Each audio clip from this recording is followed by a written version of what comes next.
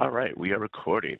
All right, hello everyone, and welcome to today's webinar, A Body of Evidence, Measures to Improve Collection and Reduce Contamination. My name is William Moore with OJJDP's INTAC, and before we begin, I'd like to go through a few housekeeping slides for everyone to keep in mind for today's web event.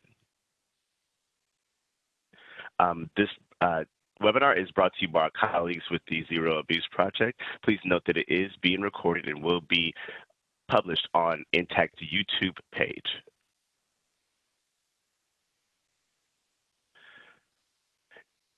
Please note that you can go to INTAC's YouTube page and you can view archived webinars that we have related to juvenile justice. For any transcript or supporting materials, please be sure to contact the OJJDP TTA Help Desk at ojjdptta@usdoj.gov.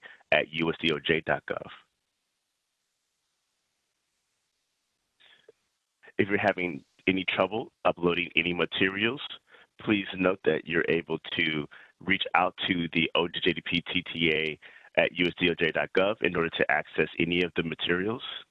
And if you're experiencing any technical difficulties, you can always send a private message to the web event host. Please note that at the end of the webinar, we did take questions. Please note you can also submit your questions towards the end of the webinar to our presenter as well. All right, so we will do a quick count for everyone. If you're viewing today as a group, please go to the chat window and type in the total number of additional people that are joining you today. If you're viewing alone, there's no need to type anything at this time. Please note that individuals who attended will receive a certificate about 24 hours after the conclusion of today's web event. If you would like to receive a certificate for those who attended in a group, you can reach out to OJJDP TTA at usdoj.gov and we can get a certificate to those who attended the training. That being said, I'd like to turn over today's presentation to our presenter, Mr. Tyler Counsil, for today's web event. Tyler, take it away. Thank you so much, William. So my name is Tyler Counsil, and I am the Director of Child Advocacy Studies, or CAST, an academic program that's designed to better prepare college learners for recognizing and responding to child maltreatment when it manifests during their professional careers, be that as a teacher, a physician, law enforcement, or lawyer, or in any other child-serving employment path. I'm actually also a forensic scientist with nearly a decade of experience in the laboratory. Since forensics, and as it pertains to today's topic then, evidence handling is so vital to the ultimate success of your child maltreatment investigations and subsequent prosecutions, I wanted to share best practices in evidence handling and then this second presentation in a three-part series. So our agenda today is marked as follows, and we'll go ahead and we'll start looking then at the presentation. This presentation is provided today through Zero Abuse Project's Trauma-Informed Prosecutor Project, which is supported through funding from the Office of Juvenile Justice and Delinquency Prevention, an office of the U.S. Department of Justice, and a component of the Office of Justice Programs. Let's go ahead and look at our agenda then. Today we'll focus on how we can improve our crime scene investigations, optimize evidence handling, maintain awareness of contamination, and ultimately improve our chain of custody. Because we'll be dialoguing about evidence and crime scene processing, I just want to warn you all that you might see or hear about evidence in cases that might be traumatizing to some viewers. As such, practice self-care accordingly. Let's go ahead and get started then.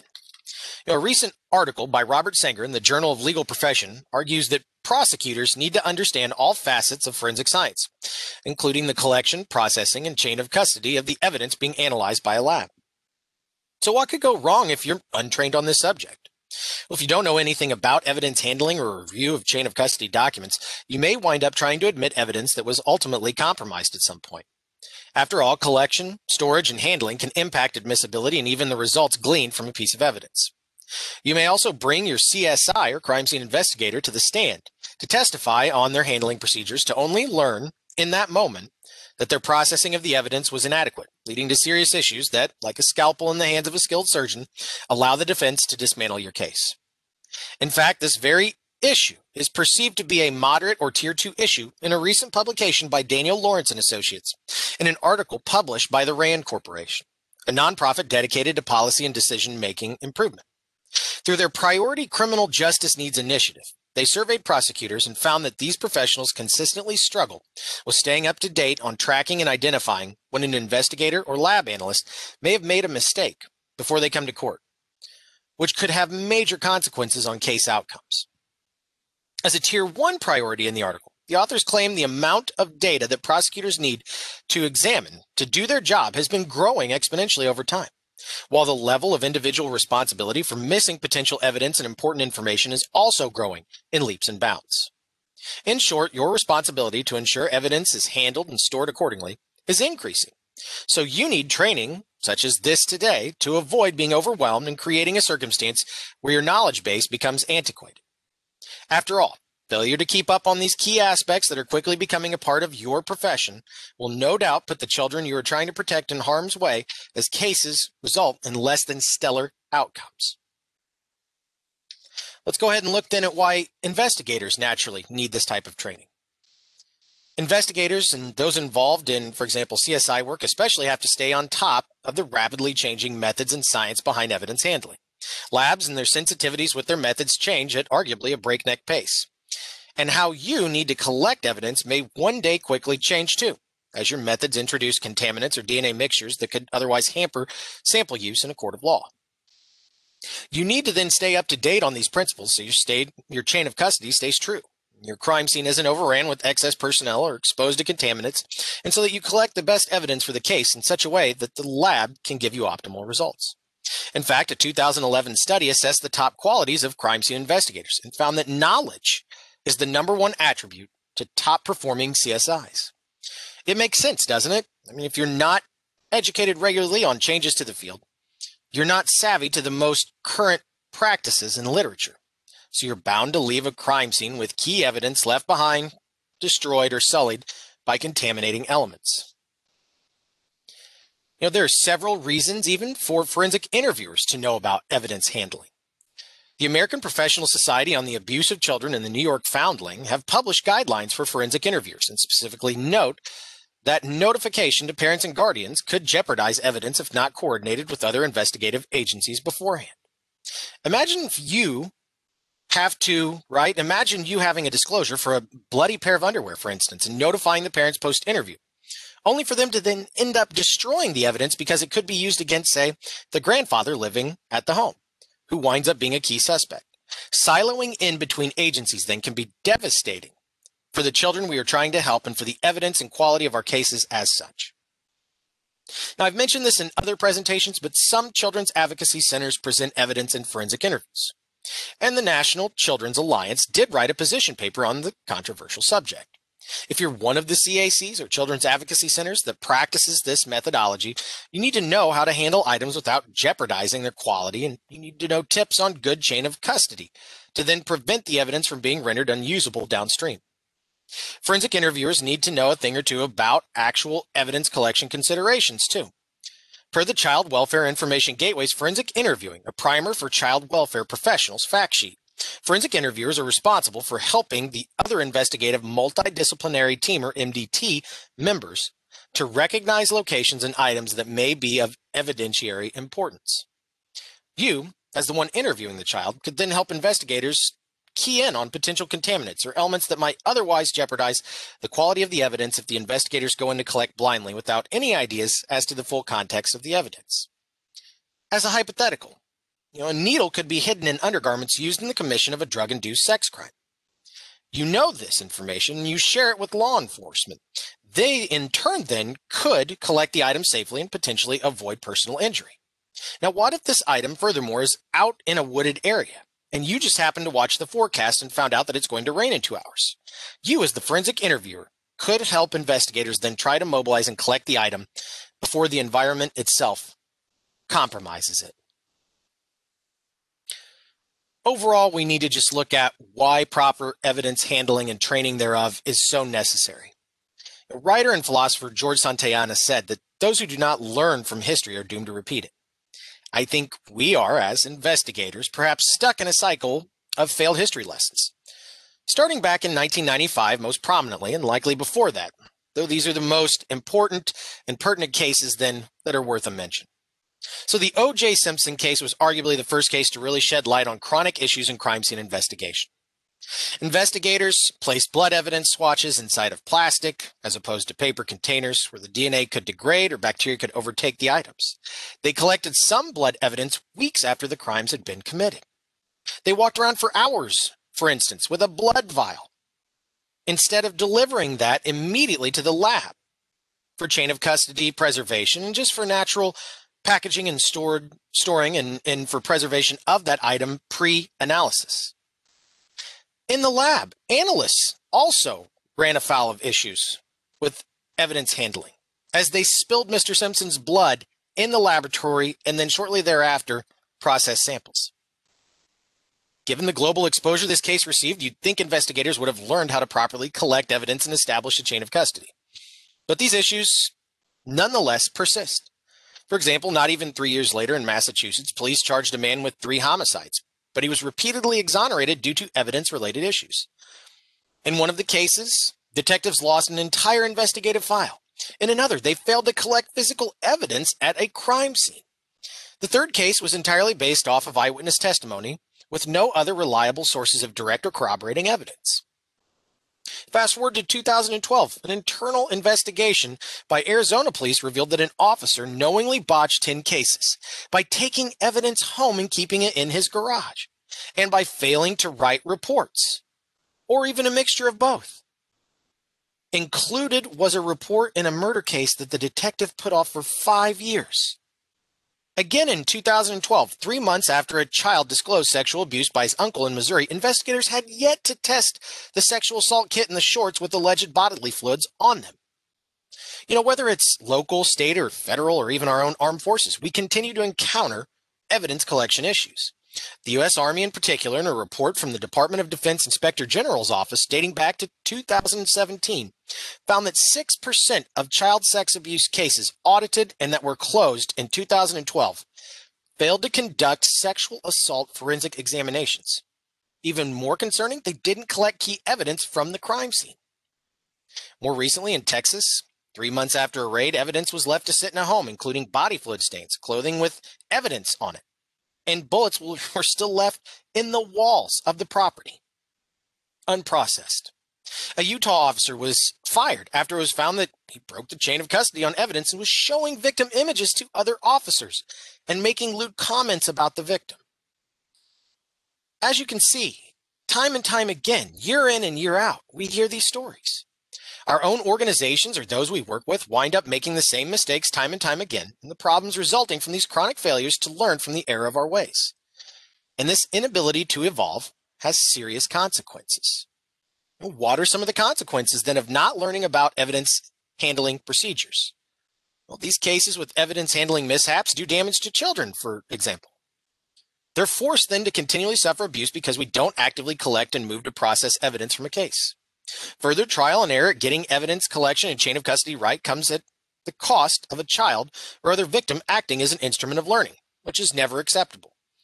We should be taught how to handle evidence and what to process before we enter the field and continually through our career. You know, a victim could be required to resubmit to evidence collection or have their property searched again if things are not done right the first time, leading to increased stress on their end. If we don't know how to collect something properly, we wind up having items that can't be analyzed in the lab or that don't get entered into court, and it hurts the overall prosecution and case resolution. Agency and key stakeholders therein wind up looking then less than professional, and the reputation of the organization or individuals therein are tarnished. In terms of cost, the trauma and perception-related stress could cause overturn of good employees, too, that leave the field forever. I have actually taught in 2020 investigators in my forensic science class for the university where I instruct, where they have people collecting evidence with no policy manuals, no physical evidence bulletins, and as shocking as this may seem, no chain of custody. Because of these major and persistent issues in evidence collection and chain of custody challenges, we wanted to provide a presentation that succinctly serves as a jumping off point for agencies that are looking to improve their evidence handling procedures, or for those folks who just want to refresh their knowledge if they already have measures in place. These considerations here and today then will be focused mostly on biological evidence and evidence related to child maltreatment casework, given the context of the work that we do at Zero Abuse Project, alongside then my own expertise having been a forensic scientist in a biology unit.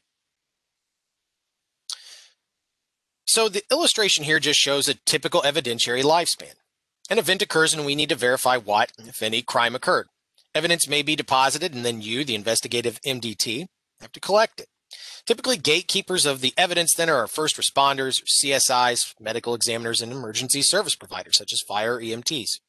From there, the life cycle transforms from a linear progression to a cyclical series of events with 3 key points where chain of custody maintenance is of vital importance from a storage and maintenance stance.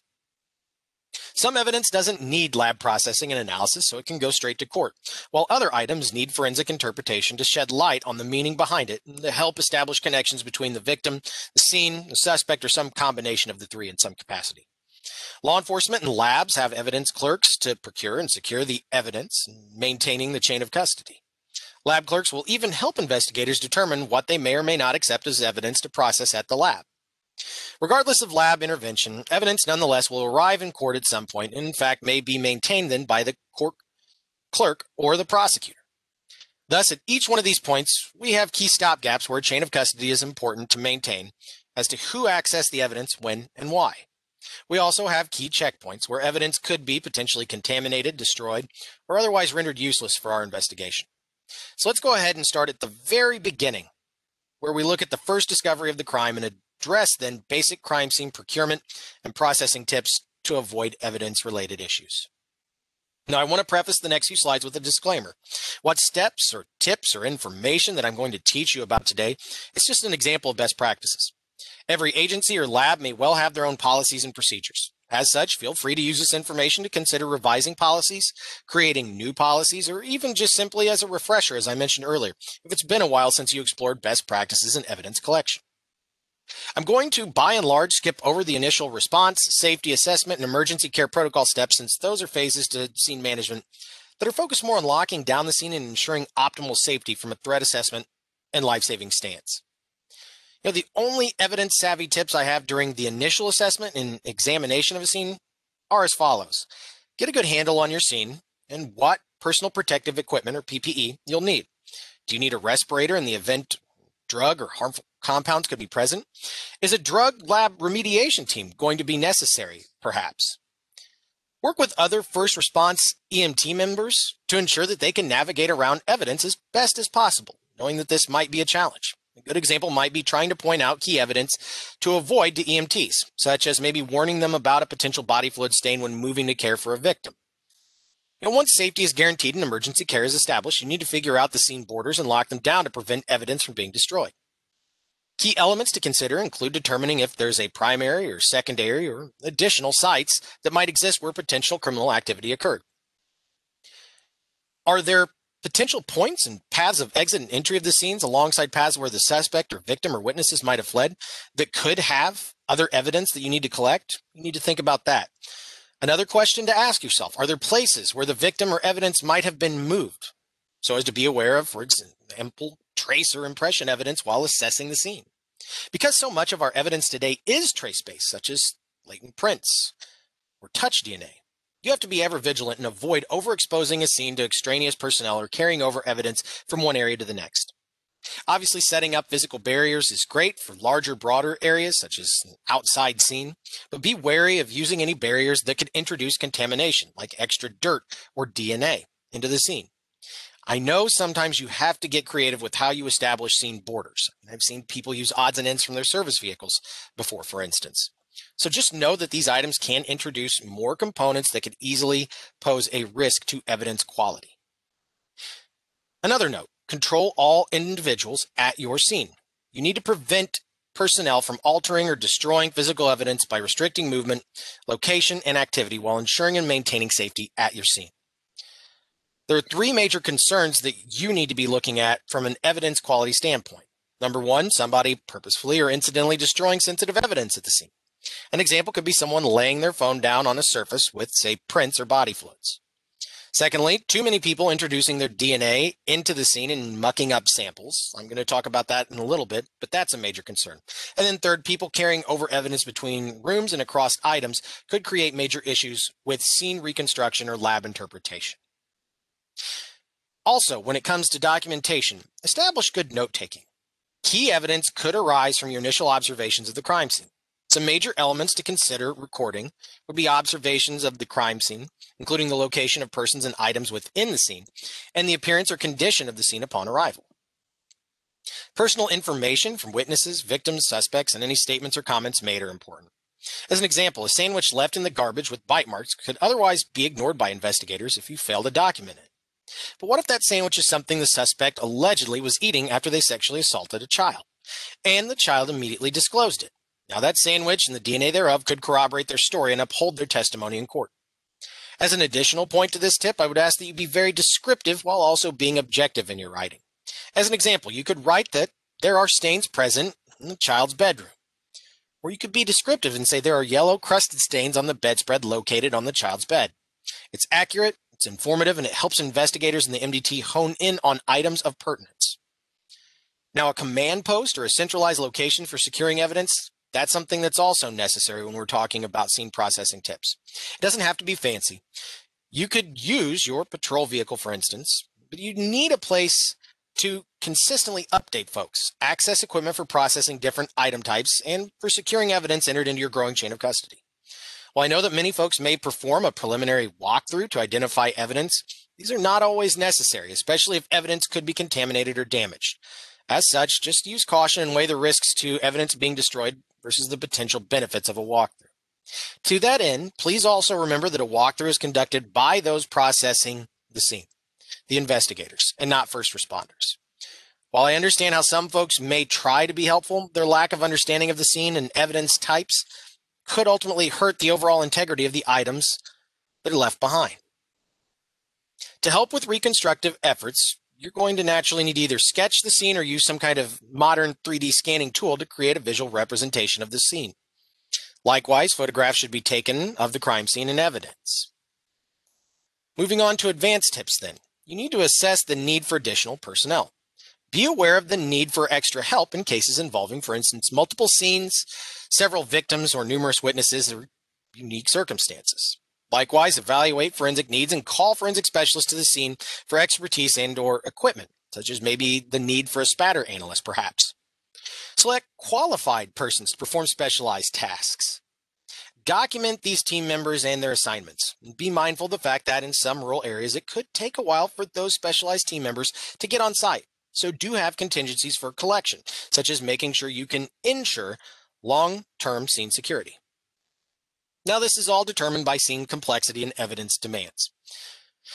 When you start to process evidence, do prioritize the collection of fragile items first. What would I consider fragile? I would gauge touch DNA as highly susceptible to destruction, as well as items easily exposed to the elements, or that could get underfoot or blown away even by passing by the item rapidly. Small items like scraps of paper to little specks that might be dilute stains are things that I would go for and process first. As with evidence, what methods you use must be prioritized, starting with the least invasive to the most invasive methods. As an example, I'd start with touch swabs and prints since they're the least invasive techniques, and then work my way up to collecting large things like cuttings or bigger items like clothing or bed linens, where picking them up could possibly aerosolize DNA and cause carryover concerns. Bystanders, those in our own organization or otherwise, don't need to be in a crime scene potentially damaging evidence. If you can't keep them out with traditional barriers, consider logging their information in a scene log in case we wind up getting mixtures of DNA that can't be explained. Or I would recommend just save yourself the trip of tracking them down and make them on scene submit buccal swabs for DNA, right, from the cells inside of your mouth.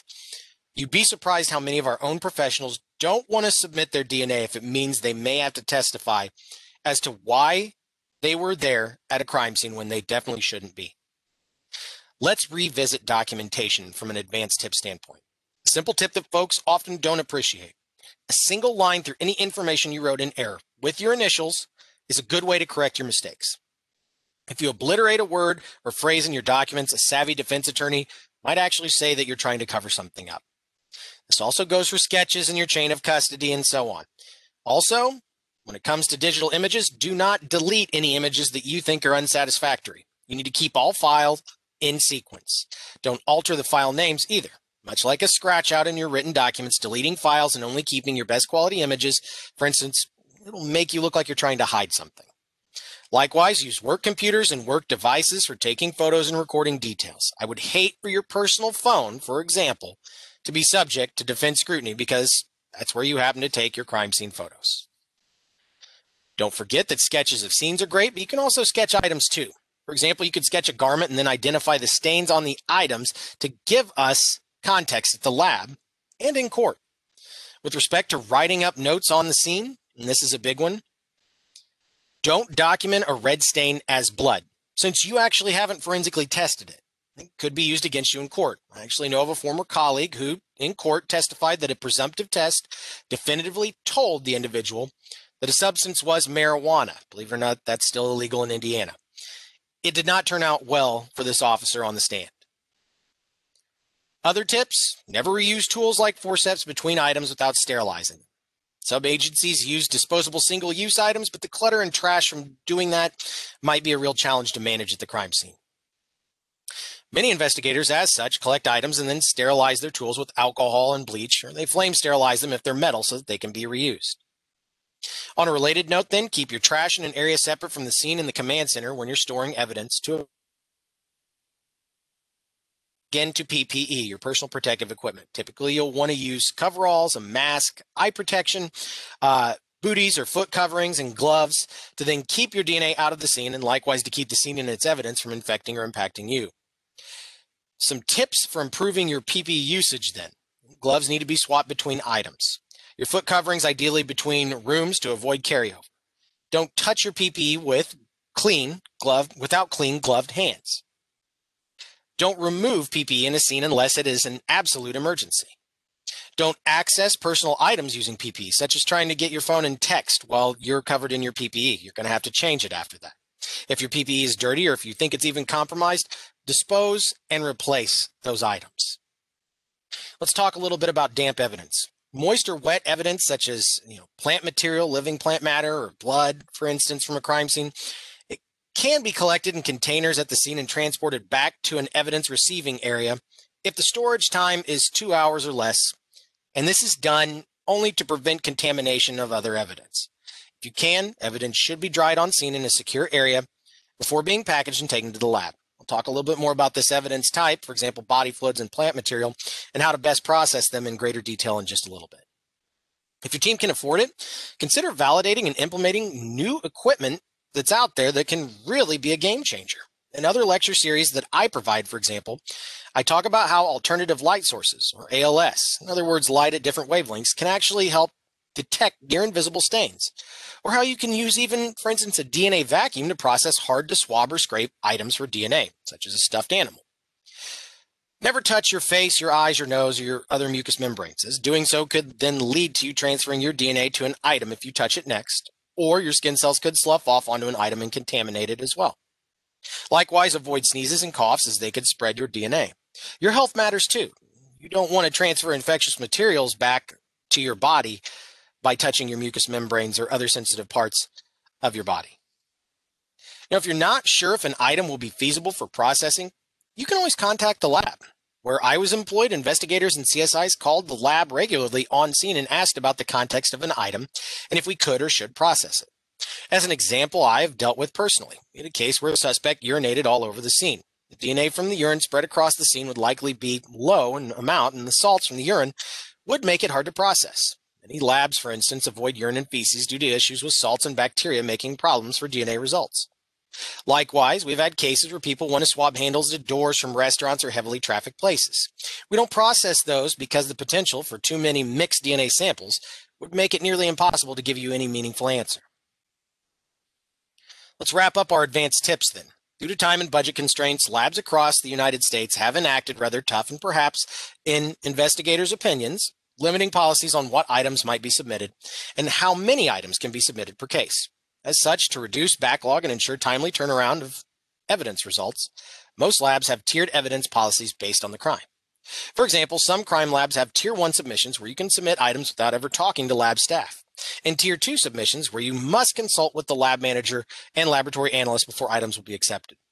In terms of Tier 1 items, it differs from case to case. Your lab should outline what items meet Tier 1 criteria. For instance, in a literature review, in Illinois, Tier 1 items for a sexual assault case would include a sexual assault kit, DNA standards, and one probative non-kit item. If you lack a sexual assault kit, then any 3 items can be submitted. Now, the number of exhibits then likewise differs from lab to lab. As I mentioned from my literature review in Illinois, it's 3 items for a sexual assault. For homicides, they take an average of 5 items under Tier 1. Wisconsin, on the other hand, takes approximately 10 items for homicides. For sexual assaults, we'll accept a kit, 1 pair of underwear, and 1 condom. As such, I'm not suggesting that you abandon potentially incriminating evidence at a scene, but I do want you to consider what evidence is very important versus perhaps less important to your case, and to prioritize accordingly when submitting to the lab. To close on this idea, recognize that you cannot collect every item and think the lab will process it. It's just not feasible. Please also think outside of the box about what tests can be ran on an item. Could you do prints and DNA? If so, that may be a more pertinent item to send to the lab than an item where only one type of analysis can be provided. Before you collect and after you submit items to the lab, consider the context of an item and whether forensic results could possibly muddle your case or not. For example, what if you have a case where a stepfather is allegedly a perpetrator and you processed an item for body fluid, say semen, because the claim is a child was sexually assaulted in those clothes? The clothes come back semen negative, so you then demand touch DNA be pulled on the sample. Is it really probative to you? What if the stepfather does the laundry? What if they don't but lie and say that they do? The defense could easily wave away your item's credibility and the results thereof. It's possible they may have not ejaculated, for instance, as well. But you really need to flesh that out beyond the DNA alone from, say, a forensic interview of the child to reestablish the touch DNA as something meaningful. The same idea at the crime scene. Swabbing a doorknob that the suspect and the victim both touch, such as, say, a bathroom door, doesn't tell us anything more than both people touch the doorknob at some point. Barring there's some more context that would make it a necessary item to process. A bathroom is a common area, for instance, used by many people, making it easily combated by the defense. I would instead focus on other items that corroborate the case in a stronger fashion. In short, look at the totality of your evidence in the context of the items collectively. You can't finish a jigsaw puzzle if the pieces are missing, and that same principle applies here. DNA alone, while a compelling item, may not be the single smoking gun artifact that you need. All right, so let's go ahead and try a little bit of our learning on for size. Go ahead and open up the link provided to you in another tab or window. To use the mock crime scene here, you can click and hold the left button on your mouse and you can scroll around the room. Click on the points of interest that are present and then determine what you might collect in order of prioritization from a contamination or destruction standpoint. Note that the mock house is a crime scene provided to us by Northwest Arkansas Community College and their CAST program in conjunction with the Melba Shoemaker National Child Protection Training Center that's on campus. Images are produced by Shining Star Interactive, LLC. So let's go ahead and look at the items. Looks like we have a red stain. Looks like a yellow stain deposited on the bed sheets. Looks like we have potentially a knife with some kind of red stain as well. And then we have what appears to be a condom wrapper.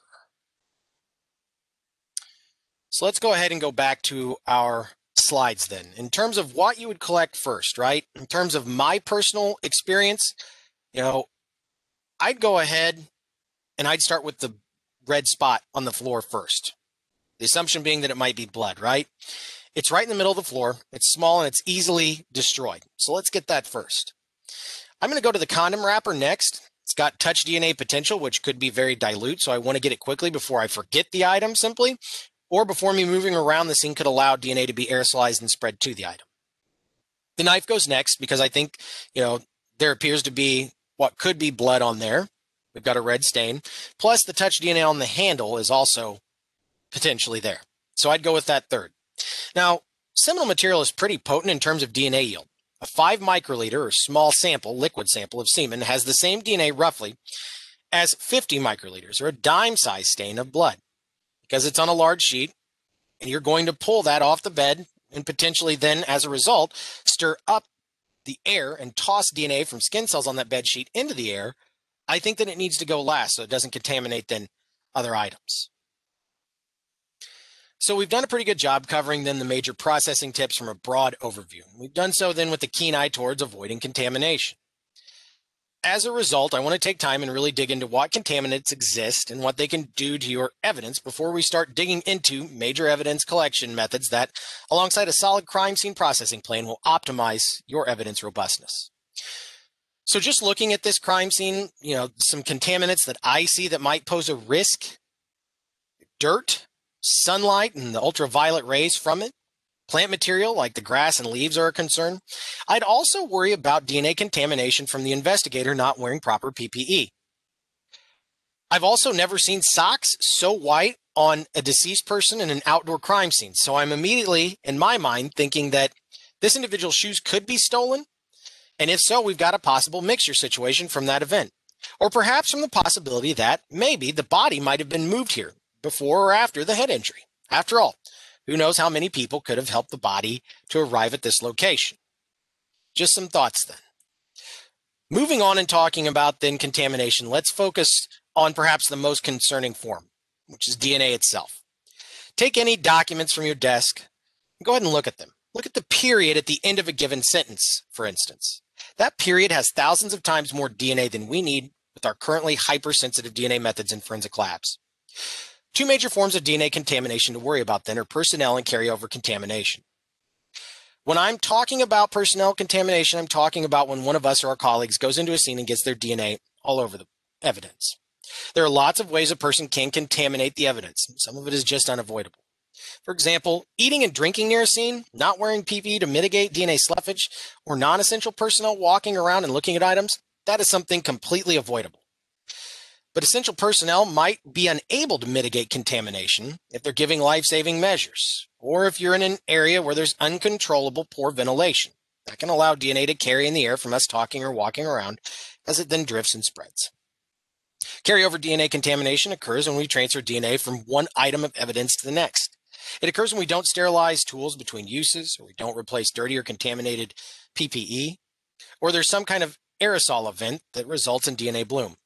Because we've gotten so sensitive in detecting DNA with modern genetic chemistries, we now have entered an era with touch DNA where we can pick up DNA from multiple people at once. Typically, forensic samples with 1 to 2 people can be deconvoluted, or in other words, we can separate out who's who in the sample. Beyond around 4 people and up, we share too much DNA and simply can't sort out who's who in the samples. Thus, you need to be extra vigilant and avoid carryover and personnel contamination so as to mitigate mixture potential and remove the threat of your agency then being labeled as unprofessional because you can't keep your own DNA profiles off of your samples. It's something that should be easily avoidable. Unfortunately, I've seen recently in the news that some law enforcement agency out there has actually had contaminating events every single month for this year. So please make every effort to minimize this outcome for your evidence. Let's go ahead and cover other possible adulterants that could ruin your evidence. Let's start with bile salts. Those are excreted in feces and will mess with your DNA analysis. Specifically, the salts interfere with our forensic DNA kit's copying machine, known as a polymerase. And we can't make enough DNA then potentially to get you a profile for match purposes. Sugars from plants and food material or feces mixed in your samples will bog them down. Collagen found in human tissues from a grisly scene can bind DNA and make it difficult to copy. Heme actually gunks up the DNA copying machine too. It's a part of hemoglobin in our blood. Likewise, antibodies in our tissues can challenge forensic chemistries. Now, I'm presenting this information to you so that you can understand that a great evidentiary sample in and of itself, like blood, is inherently challenging to us at the laboratory, so that you can appreciate how what you feel is an easy DNA sample for us is actually something relatively complex to process in reality. Moving on, humic acids from soil or plant material can bind to DNA and prevent it from being copied. It can also bind to other chemicals or enzymes in the DNA kit and prevent DNA from being copied, or at least lead to less DNA being made to generate a profile. Urea and urine, for instance, will chew up the DNA copy machine in our kits. And lastly, tannins, otherwise known as tannic acid, which is present in tree bark, leather hides, or even wine, can attach to the DNA copy machine and inhibit it.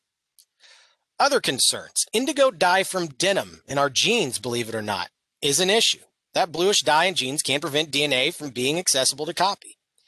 And if it makes it all the way, in other words, it's co-purified with DNA, all the way to profile development, It basically can blind the camera in our capillary electrophoresis machine and throw off the profile generation process. In short, the camera may only see the blue color, and it cannot detect the other color tag pieces of DNA used to create our robust DNA profile. Now, bacteria on items can be bad for a few reasons. First, the bacteria can consume cells and thereby destroy the DNA inside of them. Bacteria also have enzymes that can destroy the components of our DNA kits. Lastly, if the bacterial DNA gets co-purified with human DNA, it can actually mask the human DNA and prevent it from being amplified for a profile. Milk and dairy products wreak havoc on samples as well, as calcium stops the DNA copy machine from working, and enzymes in the milk can chew up the DNA kit components. Something as simple as laundry detergent, if purified with a DNA sample, can destroy the kit components or bind up DNA so it can't be copied. Now, while not true contaminants, heat and ultraviolet light are categorized as such because they can totally destroy your DNA samples. And finally, water or other solutions can dilute a sample, leaving us with too little DNA to process on top of other additives that may be included that could muck up the DNA processing methods that we use. I want to recognize that sometimes crimes occur where you just can't avoid contaminants that I just listed. Sometimes they happen in grimy environments, and as you saw, some body fluids themselves are inherently filled with contaminants that our own body generates. When you can, however, follow these guidelines to improve potential use of your evidence in spite of it being sullied. Let the lab know, first and foremost, if you think something is contaminated. We can take extra precautions and use different methods to help pull the contaminants away from a sample and give it our absolute best effort to gather robust DNA for a possible profile. Before you start collecting evidence, recognize potential contaminants so that you can avoid them in the first place. Prioritize evidence, again, based on the chances of it being contaminated. For example, I'd collect items outside before going inside because of sunlight and personnel interactions that could contaminate items. Inform others, empower others in your MDT of any possible contaminants in the event they might have to help with evidence collection or potentially create then a contaminating scenario. If you follow best practices on evidence handling, you're also going to in turn minimize the potential for evidence contamination. So let's go ahead and explore best practices on common evidentiary items. So my background is in biology, but I was also trained on other evidence collection types and general forensic practices during my lab tenure. As such, I can outline best practices for major evidence you may encounter for child maltreatment-related casework. Just note that this is a greatest hits list, if you will, given the limited time we have today. It shouldn't be considered as a definitive, fully exhaustive list since each case may have unique evidentiary items to it. I'm also going to cover the collection of different items with the caveat that all items should be properly photographed and sketched so as to show relationships within the crime scene. Never forget these pieces of the puzzle in reconstruction, especially with some labs having a turnaround time of 6 months or longer. Please also note, for the sake of time, that I'm only going to cover the major and pertinent points on each slide. As such, there's more information both in the slides and in the references and resources that I provide with each slide that you have access to today that can be used for learning more about each specific evidence type and the collection thereof outside of this presentation. All right, let's start with body fluids. As you can see from the list, the evidence sources here can be practically limitless, with basically anything where a body fluid being let, flung, or otherwise deposited being of pertinence. If we're talking about what a stain may look like specifically, I can tell you the detection varies depending on the type of fabric or material in which a stain might be deposited. But these are just some of the key features of what each stain looks like typically. As I mentioned earlier, ALS, that alternative light source, can be used at different wavelengths to detect blood, semen, or saliva if you think it's present. Again, ALS is not a test itself, it's just a screening tool. Lots of things, for instance, fluoresce like semen, such as laundry detergent. Let's talk about collection then. As it pertains to a dry stain, you'll have to moisten it to pull it up onto a swab. So distilled water is typically recommended when the stain is wholly dry. You put the water onto the swab and then you'll pull it up onto that swab material. But I'd go a step further and buy nuclease-free water. It is expensive, but there's no DNA in the water. And yes, we've actually had issues where so-called sterile water has had either bacteria or DNA in it. In terms of a swabbing technique, simply roll the moistened swab through the stain and collect it in its entirety. If you think the smaller droplets near larger ones are connected to the same stain pattern, in short, it's all one spatter pattern, you can collect it all in one swab.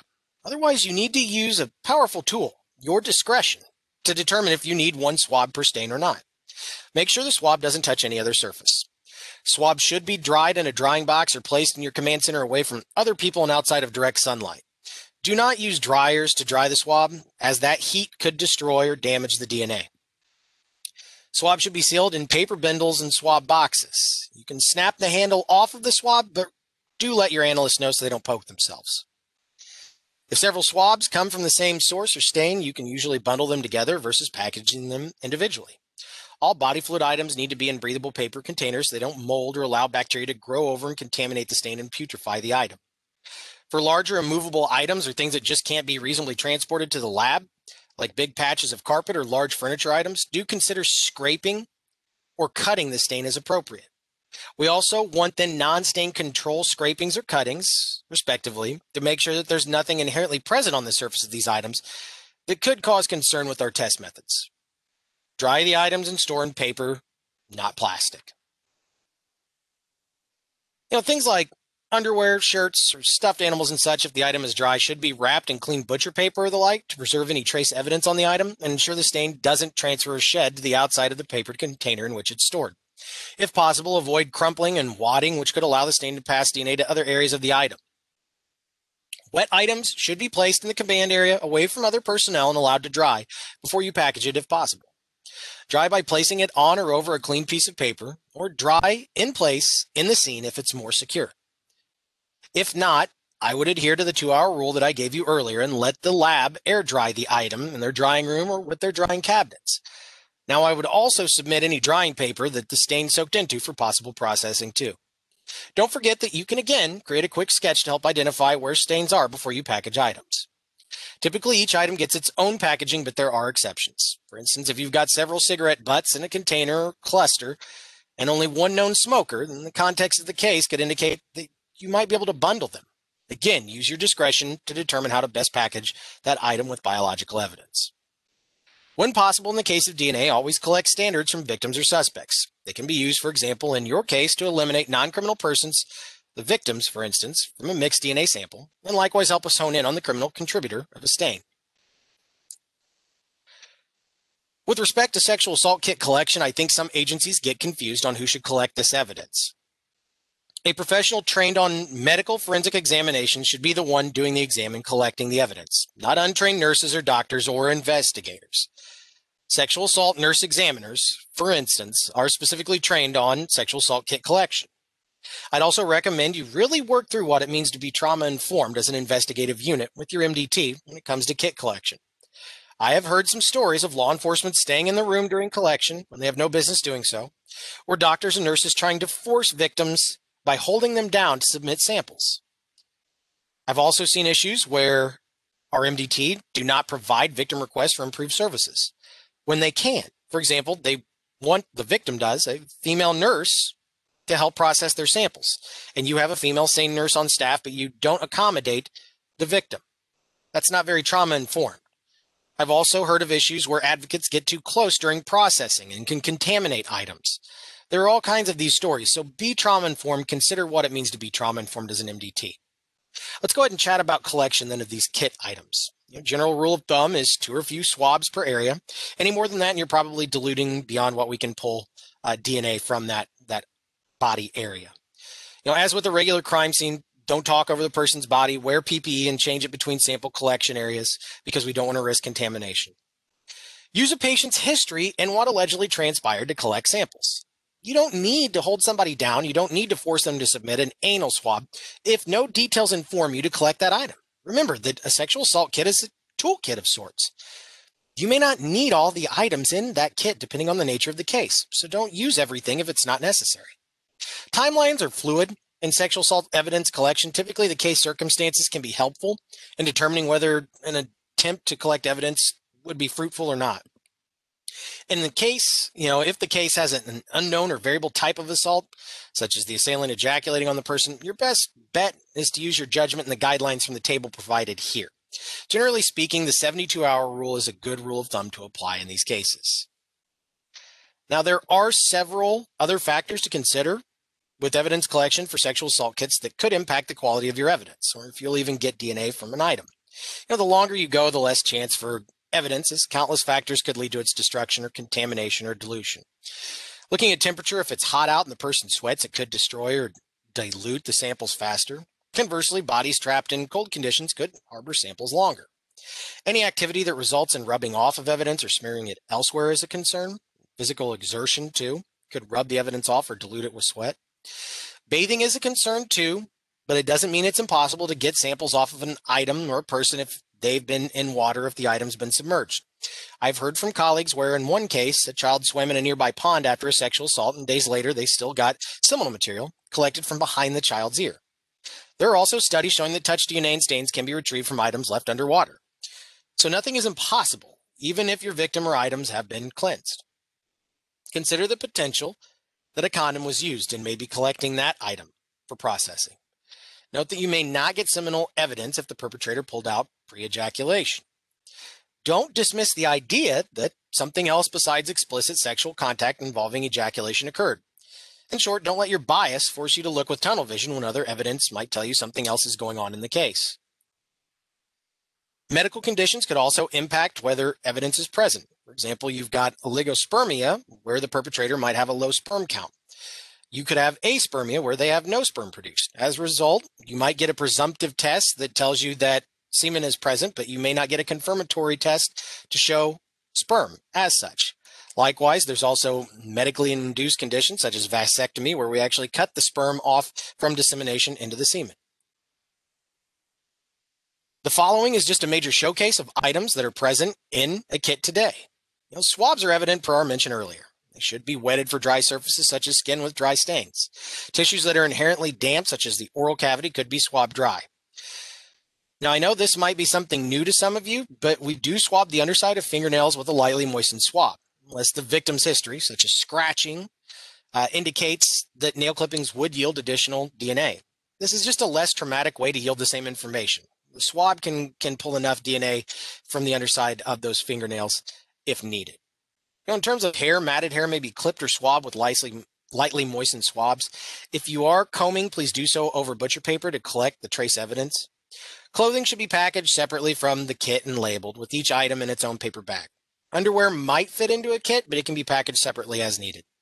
You can wrap it in paper to avoid contamination of stains as well.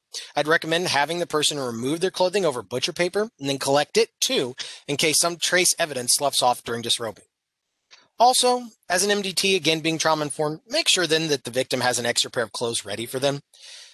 Some agencies even have clothing donations for victims so that they can get new clothes and they don't have to worry about someone going and getting them for them. So do consider that practice. Additional considerations and other things you could think about collecting are, for instance, placental or fetal tissue that remains in the uterus after, for instance, a spontaneous pregnancy loss, a miscarriage, planned pregnancy termination, or preterm or term delivery. Now, again, this is an atypical sample, so make sure that you develop best practice policies with your agency if you should be collecting this type of evidence. Tampons and condoms or foreign objects that might be a potential source of DNA should be preserved and packaged as necessary. Other objects to consider might be pull-ups or diapers or other absorbent components a child wore during an assault or soon after where drainage might have occurred. I also want to cover other samples that, while they can be collected, do not make up a consistent part of the sexual assault kit collection process. For example, we don't typically collect emesis or vomit. There is no research supporting the practice to date of its collection or analysis after an oral sexual assault. In fact, the stomach acid and the bacteria thereof will likely negate any human DNA recovery.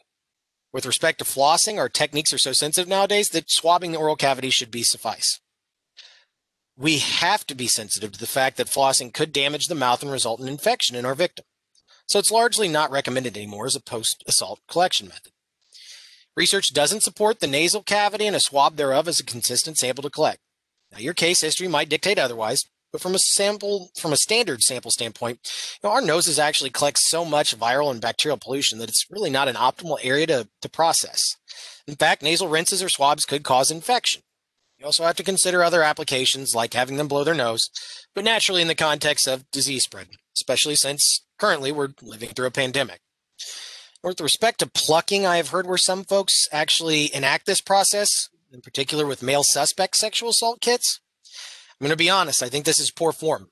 It's traumatizing and it's painful, and you pulling hairs from somebody, suspect or victim, it's showing bias on the surface. It's showing poor form, especially when we know that combing and swabbings of hair are sufficient. Washes likewise are being phased out. I've seen these in my lab career, but swabs are typically more informative than washes. Washes pose an infection risk to the victim. So again, use this at your own discretion.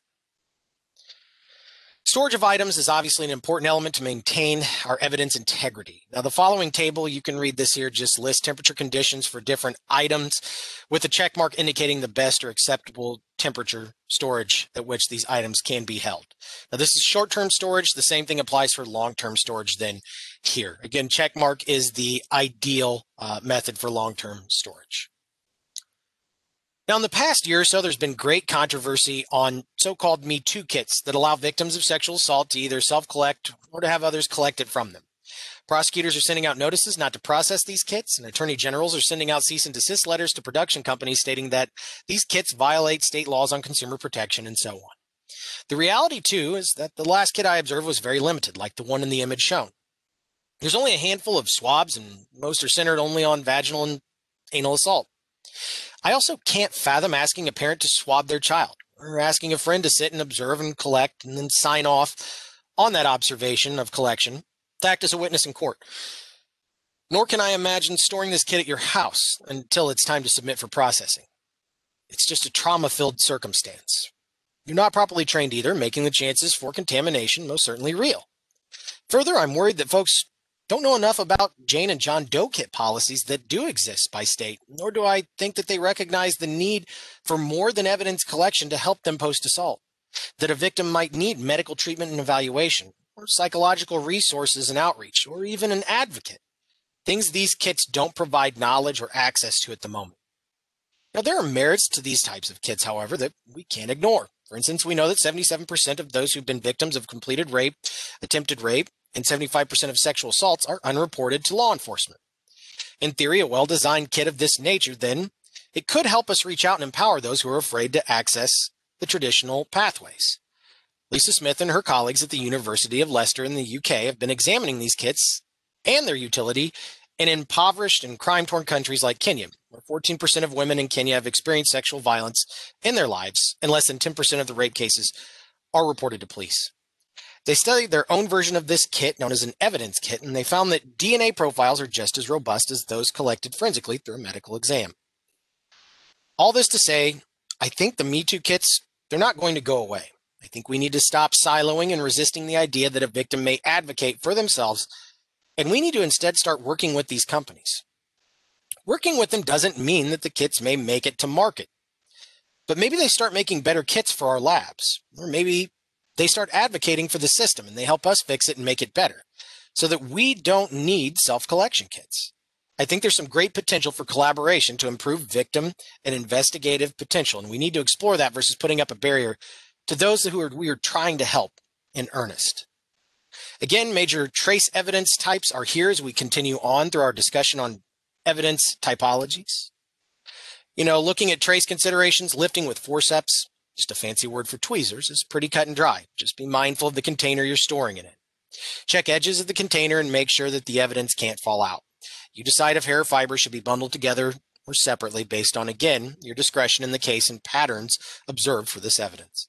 Again, forceps are recommended as the primary method for collection, with tape being a secondary measure. Moving on then, I'm not sure how up to speed this audience might be on fingerprints, but latent prints need develop because they are not easily observable, while patent prints are those that are readily visible. A few considerations then. Don't dip your brush into the original powder source container. Instead, you need an aliquot from that container. Because what could happen is you could potentially introduce DNA into the powder through a crossover or carryover contaminating event, and then you contaminate your samples downstream. That entire container of developing powder could then be compromised. Other thoughts I have on the subject include tapping excess powder off the brush before you develop a print. Do not blow excess powder off the print using your breath because you'll end up getting DNA all over an item. Most labs will want, in addition to lifted prints, photos with and without scale submitted with those items. If you're not developing the prints yourself, such as if you want the lab to develop latent prints or you have a patent print to send off for review, it has been recommended that you fume non-porous items with superglue when possible prior to submission to the lab. What this does is it helps stabilize or lock in the print to help improve its development, and then finally at the lab. Naturally, limit handling of the items and the surfaces that you're going to print. The more you handle the item, the more you could destroy unseen latent prints. Think critically. Try to handle the item or items on surfaces where you're not likely to get a print or where there's a less chance for development, such as a ridged or textured surface as opposed to a smooth surface. With respect to storage in transit, do not use clear backers or plastic to store prints alone. Instead, sealing these items in a bag, a paper bag, cardboard box, or an envelope are agreeable ways of securing those items. Some labs are actually allowing you to submit photographic evidence of prints electronically nowadays. Some of the merits include the fact that you have less people handling the items and fewer transfers that could confound your chain of custody, and then less issues with packaging. You don't have to turn in a digital disc or images on a separate USB or card for the lab to examine those images. Agency trips to the lab are minimized then, saving you money and time and allowing officers to stay in the community, working cases, and typically turnaround is faster with this streamlined process. The State Police Lab in Indiana, for example, surmises that around 60% of latent print cases could be submitted electronically. So it's worth a look. Again, we're going to talk about controlled substances very briefly. We're going to be talking specifically on pharmaceuticals and illicit tablets then on this slide.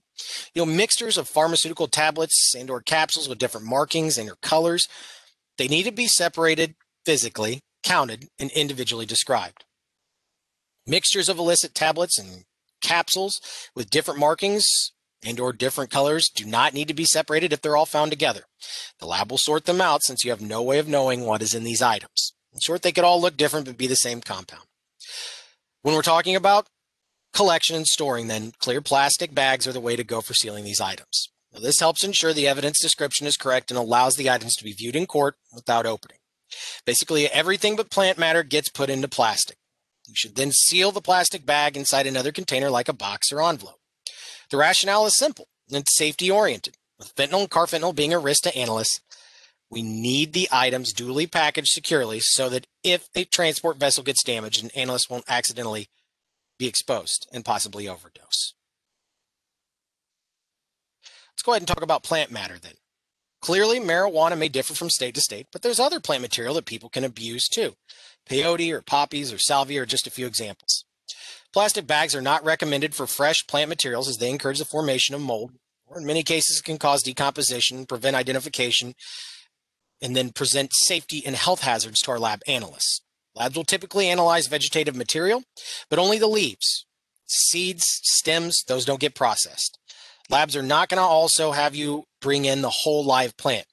So instead, you'll have to strip the stalks and package the leaves or other components used from the plant. Furthermore, if you have large amounts of plant-based material, you'll have to take random samples from the large source. A laboratory does not want a 50-pound bale of marijuana, for instance, to process. Let's go ahead and talk about then the drug use items themselves, paraphernalia. Many labs do not accept mirrors or razors, blades, syringes, and the like. Rinses of these items are accepted instead. Rinses using alcohol like isopropanol or methanol are agreeable, but water is not. Now, the reason is pretty simple. Alcohols are better solvents of organic molecules. And so what happens is you end up getting more of your evidence collected through an alcohol rinse than water in this way. In terms of collecting and packaging, a glass test tube is just alone in an envelope with no padding or way to secure it. It's asking to be crushed in transit, and then the contents could pose a health risk to any of the analysts or those that are shipping the item if they get cut or exposed to those chemicals. So package it in such a way that it won't get broken. Believe it or not, I've seen in my time in the lab tubes that have been sent with nothing but just an envelope between them and the person handling it. It's just a dangerous practice. Other thoughts on paraphernalia. Drug lab analysts typically won't go for items that are mixed with body fluids. So be mindful of this. Vape pens and the like also, because they can explode, are typically not taken. Instead, the labs will only take the cartridges and not the pen itself. So just to conclude on our packaging segment, biological items including plant matter, that goes in paper, while other drug items typically go into plastic containers. One element of packaging evidence that often gets ignored is how to seal a container.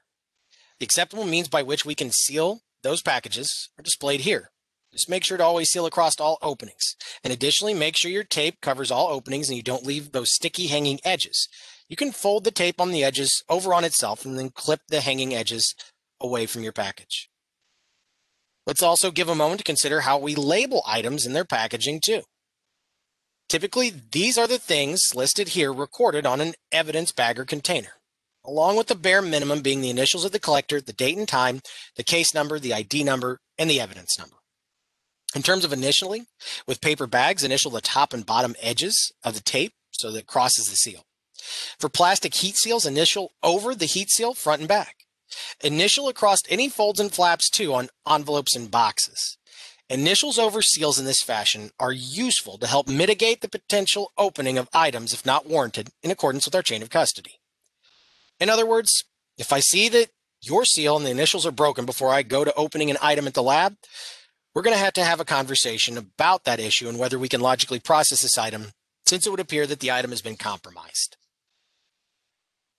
Let's talk about then some basic considerations when you get ready to turn your items into lab for processing. Did you collect items with evidence tiers in mind? You really have to think about that and what's important. Inspect all of your items. Are they packaged properly and sealed accordingly with physical evidence bulletins or submission policy manual requirements in mind? Are there any issues with your chain of custody? What about things like typos or spelling? Again, I've seen cases get backlogged because, for instance, an investigator misspelled items or names, and we need to then get confirmation in the lab because the discrepancy could be used in court to attack the lab or the investigative agency. Don't wait then also last second to identify what testing you want done. Have a clear idea for what you want from a services standpoint when you walk into the laboratory. When in doubt, consult with lab staff to determine best fit testing services. Many items could be analyzed by several units, such as DNA swab from a baggie containing drugs processed by the drug analysis unit. But we need to know what you want in advance. If you wait too late, we may not be able to pass the item on to another unit. For example, if Fingerprints develops something with their powders, the salts, those chemicals in the developing powder, could mitigate any chances of DNA on an item. And so we need to know beforehand so that Prints and the DNA unit can both work together to make sure we can get both results for you. Now let's talk about that record of your items. Establishing a chain of custody is undoubtedly the most critical process of evidence documentation and the evidence collection process as a whole. Without a clean and well-documented chain of custody, none of your evidence ultimately matters. Why? Because your chain of custody is a running document demonstrating evidence integrity. It shows the court and triers of fact that the evidence is authentic and nearly, pending some use of that item for forensic analysis, the same as the evidence seized at the crime scene. It also shows the evidence was, at all times, in the custody of a person designated to handle it and for which it was never unaccounted. What is a chain of custody then? Typically, a chain of custody is a series of documents that are physical or electronic that show the continuity of possession of evidence or custody thereof and its movement and precise location from the point of discovery to its transport to the laboratory and until the time it is allowed and admitted into court. In other words, it tells you who had contact with the evidence, the date and time the evidence was handled, the circumstances behind the evidence being handled, and what changes, if any, were made in the evidence. And I'm giving you this definition because, as I mentioned at the beginning of this presentation, some law enforcement agencies do not have chain of custody procedures, and how they've not gotten in trouble in court is beyond me, as it is simply a lawsuit waiting to happen for your agency. Chain of custodies are admittedly often time-consuming to maintain, and they can get quite lengthy, but they are absolutely necessary. There are a lot of names for a chain of custody too, just in case this wording is confusing for some of you in attendance today. You might hear it called an evidence log, a property report, and so on. So if my lingo is confusing, just know that there's many aliases for a chain of custody. There are common myths to chain of custody documents that I do want to highlight. There's no limit to the number of transfers on an item, so long as the transfer is logical and necessary. Some agencies may buck this notion and say you need to keep the number of transfers low. But to me, this is illogical. You transfer the evidence as long as you need to for forensic and investigative review. What you should limit is the number of transfers of people that have no business with that item. Some agencies may think the lab does not care about chain of custody, but that couldn't be any further from the truth. Forensic laboratories need to validate an item's chain of custody because upon obtaining that item, they now assume the liability for the condition of that item, and they need it to help document all authorized testing on an item. If we take several grams from a suspected illegal substance or cut a stain from a garment, we need to track that and demonstrate why it was needed in court to combat defense claims of it being tampered with. So yes, forensic laboratories need to be a part of your chain of custody in the long run, and they have heavy investment in maintaining that record.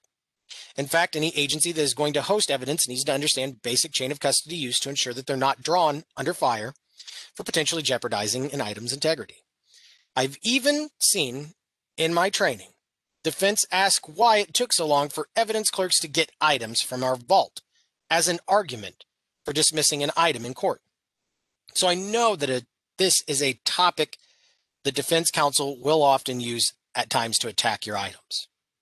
This paper trail is so important to us in the laboratories, in fact, that accrediting agencies such as the American Society for Testing and Materials, ASTM, they actually have specific standards for chain of custody upkeep in our labs. The last I checked, it was standard ASTM D4840.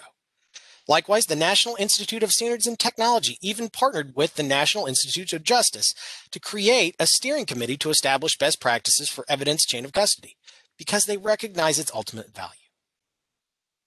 There are plenty of issues that can arise with the chain of custody if you're not careful. Items could be collected incorrectly or packaged inappropriately, which could disqualify the evidence being processed. If the lab does the wrong test on the item against the request for lab exam, or if there's an issue with the testing, then it could pose an issue to the evidence being admitted to court. Items could be stored out of appropriate temperature conditions, calling into question the integrity of the samples processed. Information could be missing or recorded in error or omitted from a chain of custody. I've seen spelling errors, as I mentioned earlier, that could cause issues. I've seen lacking testing information or mix-up on case numbers and more on sample items. If that's the case, we have to figure it out and establish a corrective action to get the chain of custody back on track if possible. Basically, any deviation of written policy or method can get your evidence tossed by breaking with expectations overall. The biggest threat, perhaps, is large gaps in time where items go missing or transfers to different agencies or people have no valid reason. For instance, I've actually heard stories of evidence getting mixed up in the mail, such as a DWI blood sample being mailed to an attorney unrelated to the case. So how do we increase our knowledge on this subject? For starters, an investigative agency and MDT should provide training on establishing, maintaining, and testifying regarding chain of custody. These trainings should include mock scenarios and activities designed around active knowledge and skill development, and not consist solely of lectures and hands-off learning. In other words, you need to create simulations that engage the person and allow them to test drive the knowledge and get comfortable with the chain of custody basics. Maintain records of this training and make sure that you regularly engage in proficiency testing or training of this type to gauge the evidence handler's skills and knowledge. The other elements of this slide are just minor nuances I've seen missing in chain of custodies that could be of concern. For instance, be consistent with your item numbers and have a policy in place for tethering sub-items to parent items. For example, if item 1 is a swab, DNA extract from it could be item 1A. Each item and sub-item needs a unique identifier, and I've seen where agencies ignore their own policies on this and number things differently between employees or get confused and number things incorrectly. I've also seen gaps in acknowledging the location of an item in property or evidence storage rooms or other external locations, such as court, or crime lab, or other investigative agency. Dates and times and who things are submitted to, especially if the item is passed to several different agencies, is a place that is easy to create hiccups in your chain of custody. So please make sure that you review that information anytime you're submitting or taking back an item. Other improvements include, at a minimum, annually if not quarterly, an inventory review to verify the evidence in the property room is present and in its specified location. Given how detailed chain of custodies can get, it's recommended that agencies acquire inventory systems to track item movement, provide succinct record keeping, for example, one digital chain of custody trail, maintain item inventory, and fuel easy access to items. Both of the laboratories I've worked in had a laboratory inventory management system, or a LIM system, and one actually had barcode tags for scanning items in and out with detailed inventory information. Now, I say this with a caveat. You need to work with your experienced evidence custodians and investigators to conduct a needs assessment. Maybe what you're doing currently works, and if it isn't broke, don't fix it. If you do need it, several vendors can be explored, and make sure you're looking at all of the different platforms out there to ensure the integration of technology is smooth and efficient for your property handling needs.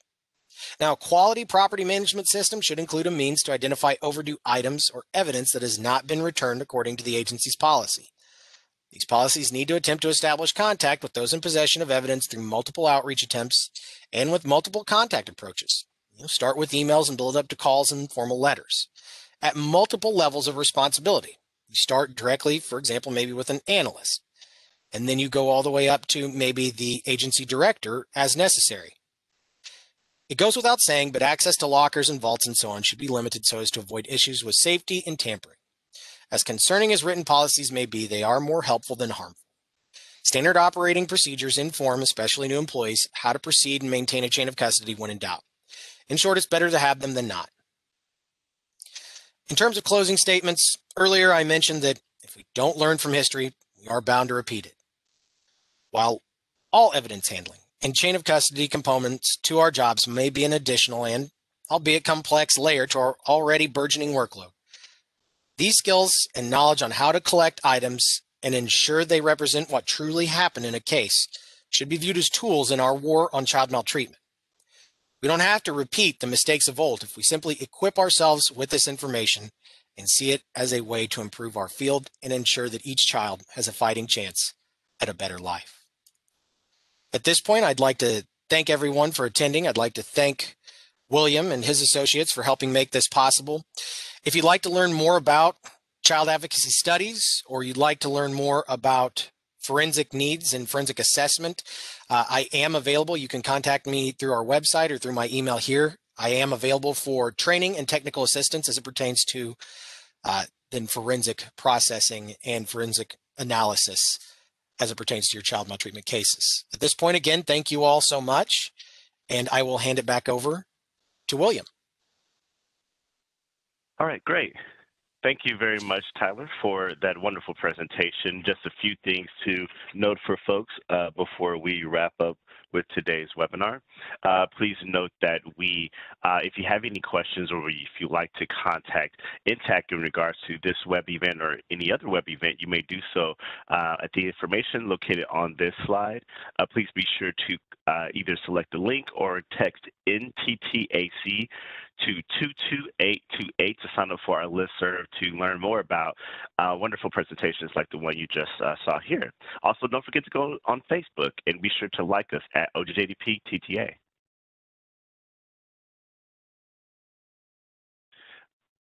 If you'd like to get in contact with OJJDP's help desk, please note that you may do so by contacting us at the information that you see on this slide, including this phone number and this email address. If you'd like to get in contact with OJJDP, you may do so at the website that's displayed on this slide. Be sure to sign up for OJJDP's listserv as well, and be sure to also check out their upcoming events that they have posted on their site. Do you have a training or technical assistance need? Well, if so, please be sure to submit a request via the OJJDP TTA 360 platform. You may do so at the URL link or URL on this slide.